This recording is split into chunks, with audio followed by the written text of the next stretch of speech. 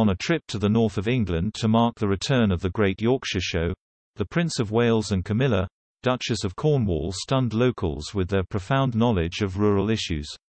Bearing a shepherd's crook carved with a white rose, a gift from a previous visit 15 years ago, the future king amazed farmers at England's largest showpiece of rural life.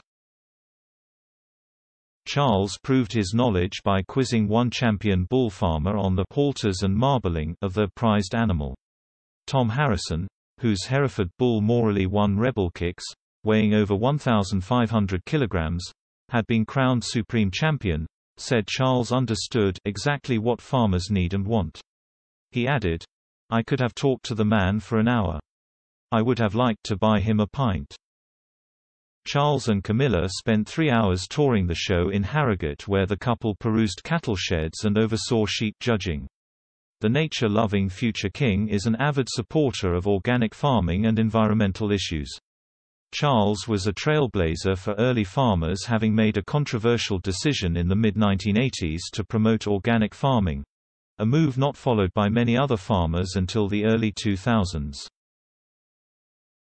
Previously speaking on BBC Radio 4, Prince Charles said, "With roughly half of all the habitable land on Earth used for agriculture, I cannot think of a sector more central to the survival of the planet.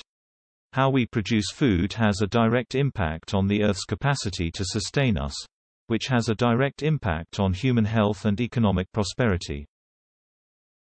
As we profit from nature, so nature must profit from us. But our current approach will lead to a dead end, no matter how cost-effective intensive food production appears to be. Our current approach is forcing many small family farms to the wall. If they go, it will quite simply rip the heart out of the British countryside." The Prince of Wales attended the event as the patron of the Yorkshire Agricultural Society, which organises the annual event.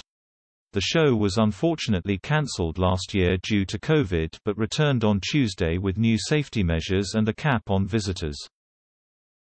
The rural show closes on Friday after its first ever 4 consecutive day run. However, while at the event, Charles did have one unfortunate misstep when he landed his foot in a rather pungent cowpat. Anne Tully, a cattle judge from Brixham, Devon, reassured Charles it was a good sign. "I told him that was luck, that's what we always say," she said.